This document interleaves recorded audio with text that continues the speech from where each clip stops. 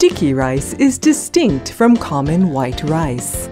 It contains just one component of starch, called amylopectin, which turns the rice soft and sticky when heated.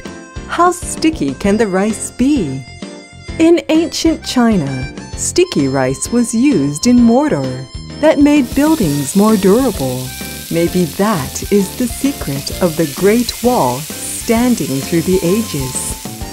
With light fragrance and a sweet taste, sticky rice is a staple of Chinese dishes.